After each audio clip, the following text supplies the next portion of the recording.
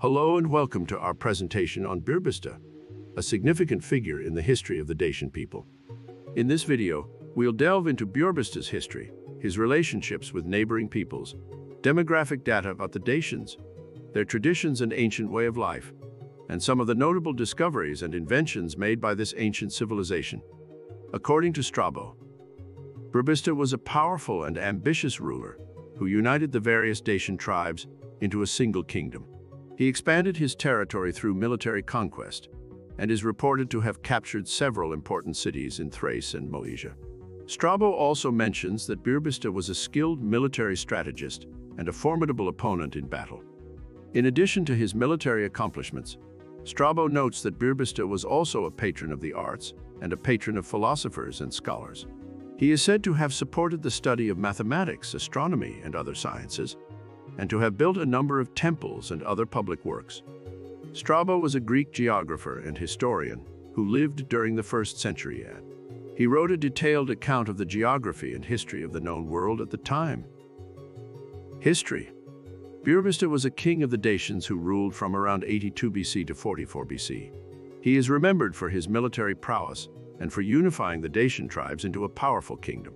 During his reign, Burebista made significant territorial gains and expanded the Dacian kingdom to include parts of modern-day Romania, Hungary, Serbia, Bulgaria, and Moldova.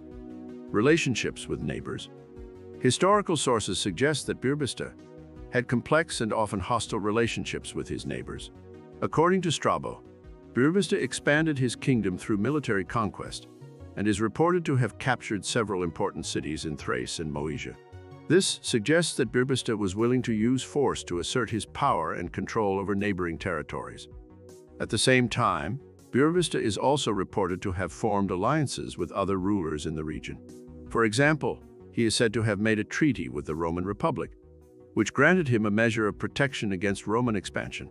This suggests that Burebista was also capable of negotiating and cooperating with his neighbors when it suited his interests.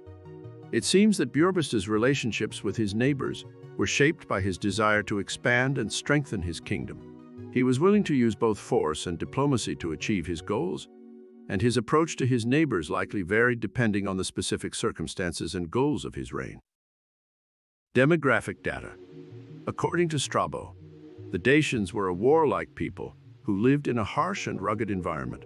They were skilled in both agriculture and warfare, and were known for their strong and agile horses. Strabo also mentions that the Dacians were divided into a number of tribes, each with its own leader, and that Burebista was able to unite these tribes under his rule. It is difficult to estimate the size of the Dacian population during Burebista's reign, as there are no reliable population figures from this time period. However, the fact that Burebista was able to expand his kingdom through military conquest suggests that he had a large and capable military, which would have required a substantial population to support it. It seems that the Dacian kingdom during Burebista's reign was a populous and culturally diverse region, with a strong military and a complex political structure. Education and training. There is limited information available about the education and training of Burebista. However, it is likely that he received a traditional education in the ways of his people, including training in the arts of warfare and leadership.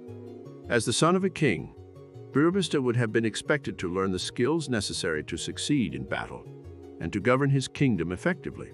This would have included training in physical health, weapons handling, strategy, and other military skills. He may also have been taught the customs and traditions of his people, as well as the laws and governance of the lands who ended up becoming the Dacian kingdom. In addition to his practical training, Burebista may also have received an education in the arts and sciences. Strabo wrote that Burebista was a patron of the arts and a patron of philosophers and scholars, and that he supported the study of mathematics, astronomy, and other sciences. This suggests that Burebista valued education and may have received a more formal education in these subjects. It is likely that Burebista received a well-rounded education that prepared him for the challenges of leadership and military strategy, as well as the intellectual and cultural pursuits of his time. Traditions and way of life. The Dacians had a number of cultural traditions that reflected their way of life, including festivals, customs, and religious practices. Artifacts from this period, such as pottery and jewelry, suggests that the Dacians had a rich and varied culture, with a strong emphasis on artistic expression. The Dacians are known to have produced finely crafted metalwork, including weapons and jewelry, and they are also believed to have had a strong oral tradition, with an emphasis on storytelling and music. It seems that the Dacians during Burebista's reign had a strong and vibrant culture, with a rich tradition of artistic expression and a deep appreciation for the art of storytelling. The Dacian way of life was centered on the family and the community. They lived in small villages and were known for their agricultural and metalworking skills. Despite facing challenges from neighboring peoples, the Dacians maintained a rich cultural tradition and way of life that continues to be remembered today. In their daily lives, the Dacians valued hard work and practicality, with a strong emphasis on self-sufficiency and resourcefulness. They were known for their close-knit communities and their respect for nature and the environment. Discoveries and inventions. There is limited information available about discoveries and inventions made during Burebista's reign, as the sources that mention him are primarily focused on his military and political activities. However, it is likely that the Dacian kingdom during this time period was a technologically advanced and innovative society. The Dacians are known to have been skilled metalworkers, and they are believed to have developed sophisticated techniques for working with iron and other metals. They produced a wide range of metal objects, including weapons, tools, and jewelry, and are known for their finely crafted metalwork. In addition to their metalworking skills, the Dacians are also believed to have made significant advances in agriculture and transportation. They are known to have developed effective methods for cultivating crops and raising livestock, and they are believed to have had a strong and effective transportation system, including roads and bridges. Overall, it seems that the Dacians during Burebista's reign were a technologically advanced and innovative society, with a strong tradition of craftsmanship and a sophisticated infrastructure. According to the Roman historian Urtens, Dacian was a close advisor to Burebista and played a key role in the consolidation of the Dacian kingdom under Burebista's rule. He is described as a wise and influential figure who was respected by the Dacian people and was able to offer counsel to Burebista on a range of issues. Dacian was a priest who lived during the same time period. It is not clear from the historical sources exactly how Dacian and Burebista were related. It is likely that Dacian was a trusted advisor and confidant to Burebista, and that he played an important role in the governance and administration of the Dacian kingdom. The historical sources suggest that Burebista and Dacian had a close and influential relationship, with Dacian serving as a key advisor to Burebista and playing a significant role in the consolidation and expansion of the Dacian kingdom. According to the historical sources, Burebista was assassinated in 44 BC. The circumstances surrounding his assassination are not entirely clear, and there are several different accounts of what happened. According to the Roman historian Cassius Dio, Burebista was assassinated by his own soldiers, who were unhappy with his rule and conspired against him. Dio writes that Burebista's soldiers killed him while he was on campaign, and that they then divided his kingdom among themselves.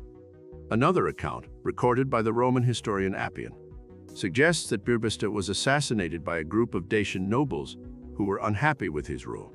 According to this account, the nobles killed Burebista in his sleep and then divided his kingdom among themselves. A third account, recorded by the Greek historian Plutarch, suggests that Burebista was killed by a plot orchestrated by the Roman Republic. According to this account, the Romans feared that Burebista was becoming too powerful and sought to eliminate him as a threat to Roman interests. The historical sources provide conflicting accounts of the circumstances surrounding Burebista's assassination. It is not clear which version of events is most accurate, and it is possible that the truth lies somewhere in between these different accounts. In addition to Strabo, a number of other ancient historians have written about Burebista and his reign. Here is a summary of some of the key points that these historians have made about Burebista. Cassius Dio was a Roman historian who wrote about Burebista in his Roman history. Dio notes that Burebista was a powerful and ambitious ruler who united the Dacian tribes under his rule and expanded his territory through military conquest. He also mentions that Burebista was a skilled military strategist and that he had a strong and effective army. Plutarch was a Greek biographer and historian who wrote about Burebista in his lives. Plutarch notes that Burebista was a strong and capable leader who was able to unify the Dacians and expand their territory. He also mentions that Burebista was a patron of the arts and a patron of philosophers and scholars, and that he supported the study of mathematics, astronomy, and other sciences. Appian was a Greek historian who wrote about Burebista in his Roman history. Appian notes that Burebista was a powerful and ambitious ruler who expanded his kingdom through military conquest. He also mentions that Burebista was a skilled military strategist and that he had a strong and effective army. Overall, these historians present a similar picture of Burebista as a strong and capable leader who was able to unify the Dacian people and expand their territory through military might and cultural patronage. They also note his interest in the arts and sciences and his support for scholarship and learning. Thank you for joining us for this presentation on Burebista and the Dacian people. We hope that you found it informative and helpful. Don't forget to like, subscribe, and share this video with your friends and family if you found it valuable. We'll see you in the next one.